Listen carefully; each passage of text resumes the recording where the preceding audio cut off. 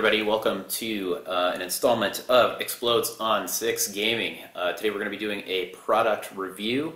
As you guys might know from other videos, my name is Bill, and today we're going to be going over the MathHammer app made by Mark Noble. It's a pretty cool product. I've enjoyed using it. I'm glad I had the opportunity to really get to mess around and use this.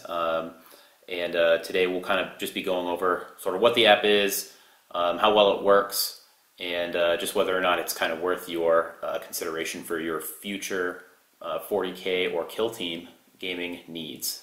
So, without further ado, let's get into it. Alright guys, so Mark Noble, the guy that made this app, he approached us not that long ago. He asked if we could just sort of check out the app that he made, MathHammer. It's basically what it does is you input on your phone, you input the statistics of the unit that you're using to attack against the unit that's defending against you, or model, and basically it'll, based on the stats that you put in, it'll spit out the probability of doing wounds or how many models you might be able to kill.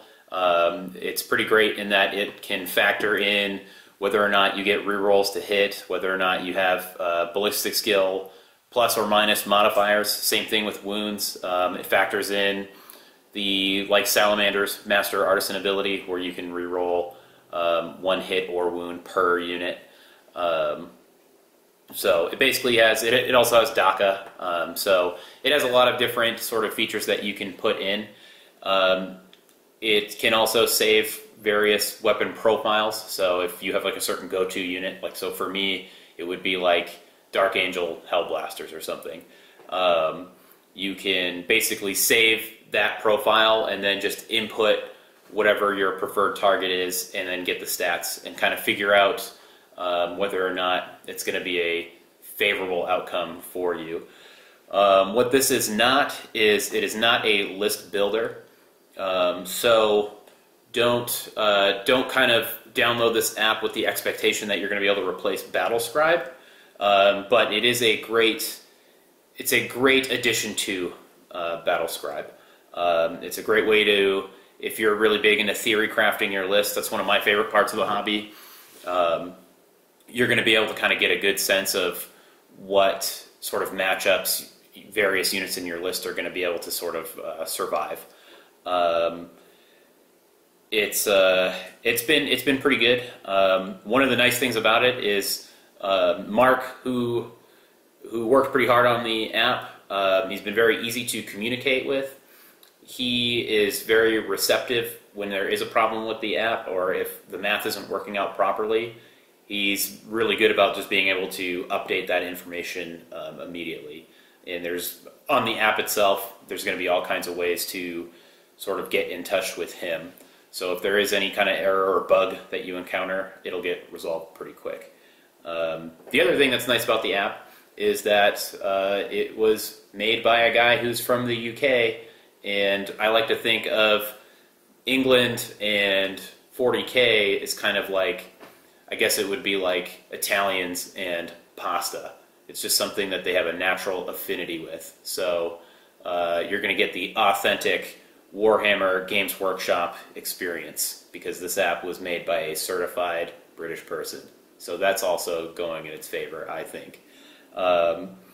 So with that, I'll kind of show you how it works. We'll go over sort of how you input information into the app, and then from there, you know, we'll kind of you guys can follow along. I'll get the screenshots on the video, and then we'll kind of see what we can do here. We're going to go into the app here. We're going to, so you'll see when you first get into the app, there's going to be an attacker profile for you to enter information to, and there'll be a defender profile. So what we'll do is, I mentioned Hellblasters earlier, so let's go with that. I'll have a 10-man squad of Hellblasters. We'll say they're in rapid fire range. It's the standard plasma incinerator weapon, so it's going to be 20 shots for rapid fire. There'll be ballistic skill 3. the strength, we'll say that we overcharge it, so it'll be strength 8. And then they have an AP of -4. We'll say that I used Weapons of the Dark Age to bring the damage profile from 2 to 3. And then the total points investment for a 10-man Hellblaster squad without upgrading the Sergeant is going to be 330 points. A lot of the games that we... Actually, you know what, let's keep going from there. So a lot of the games that we play, I'll typically run Azrael or a Lieutenant, or usually both, so we'll do both. I'll usually run them with the Hellblaster squad, so that's going to modify our hit rolls a little bit. So what we'll do is, you can see the ability to modify hit roll, reroll hits for this. So we'll do is reroll all fails. You'll see that there's an option for 1, all, or all fails. So we'll do all fails. And then reroll wounds, same thing. 1s, alls, and all fails. It's a Lieutenant, so we'll reroll 1s. And then you'll see further down on this attacker settings menu, you have modify hit rolls, modify wound rolls. You can change the AP on a wound of 6. So it's pretty good if you're like a Gene Stealer cult player, where the AP can change substantially if you're rolling 6. And then you can also change the damage on a wound roll of 6. There's also a feature here for extra mortal wounds on a wound roll of, and then it'll tell you 2, 3, 4, 5, 6. That's great for instance, just to stay with Dark Angels here, that's great for Azrael, because every time he gets a wound roll of 6, it'll proc another mortal wound. We also have the ability to check off various boxes like reroll successful invulnerables. You can factor in the grab weapon, exploding 6s with modifiers or no modifiers, the Salamander rule, Haywire, Daka Daka, and more Daka Daka. So it's pretty thorough what you can do for the attacker settings. So we've added that we can reroll failed hits and reroll 1s to wound. So let's go over a defender. So typically when Nick and I play, if you've watched a lot of our bat reps, it'll turn into a lot of Dark Angels and AdMech games. So we'll do an AdMech. We'll keep it standard for this and say that I decided to pit my Hellblasters against a squad of his Vanguard. So they're going to be a basic toughness 4. We input the amount of wounds. Each model is 1 wound. They try to set this up for how many models you can kill. So typically, instead of inputting the stats for a whole unit, you basically put the stats in for 1 model. Nothing really changes if you wanted to make it a whole squad and say that you were targeting like 10 Vanguard. All you would do is just put in 10 wounds instead of 1 wound. It just kind of changes the math in terms of how many models you'll kill. So we'll say 1 wound. They have a save characteristic of 4, 6-up invulnerable save, and then each model is, I'm pretty sure, 8 points. So with that, it calculates the results here. It takes 20 shots, total hits. After factoring and rerolling all failed hits, it suggests that the estimation is going to be 17.778, so you can round up or down. Wounds caused, it suggests that there's probably going to be about 2.5 1s in there that you can reroll and that you'll at least be successful on. Unsaved wounds, it suggests that 14 wounds are going to go through, doing a total of 43 damage, and it'll kill 14 models. And then it'll give you like a little return on investment. I don't put a lot of stock in that as much, but that basically just takes like the total points that you're taking off the board versus how many points you had to spend on taking it off the board.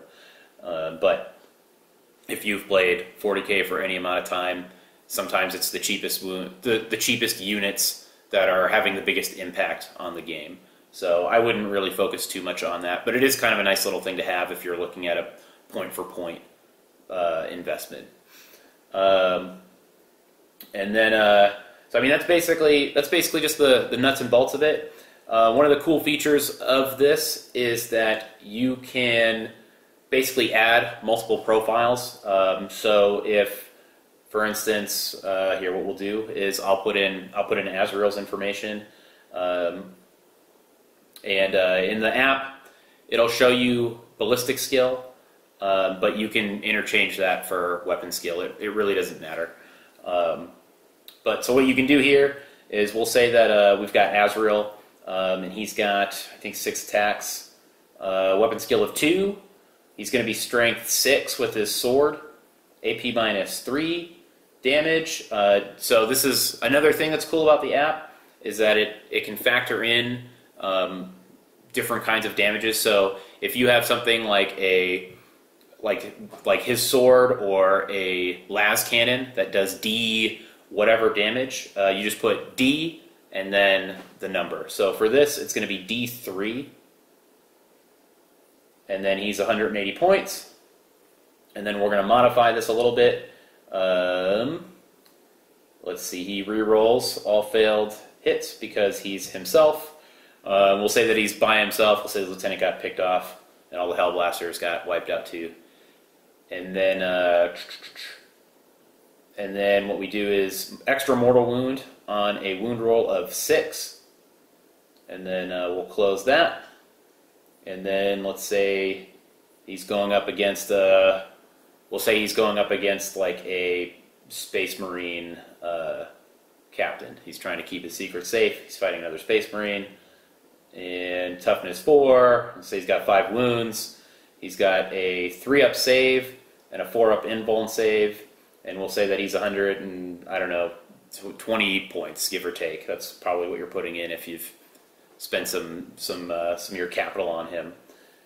And then we'll say that just because Azrael, and this is the whole point of what I was trying to talk about earlier, so I hope I'm not rambling here, but the whole point is that you can add additional weapon profiles. So we will save this here. You click on the little save thing, attacker profile name, Azrael, save, and then what we do is we click add weapon, weapon name, we'll just call it Combi Plasma. So we'll basically assume what's happening is that you're spending it's your turn, you're playing with Azrael, it's his shooting phase, he's going to fire out his plasma, and then he'll make a charge, get through Overwatch.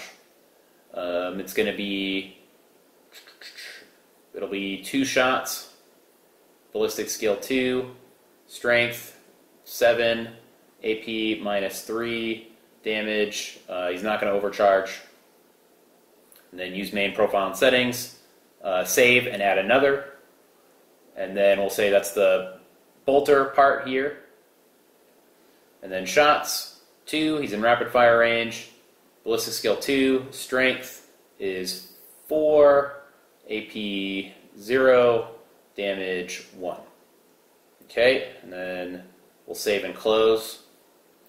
And so basically that's going to factor in all your shots. So we'll change it.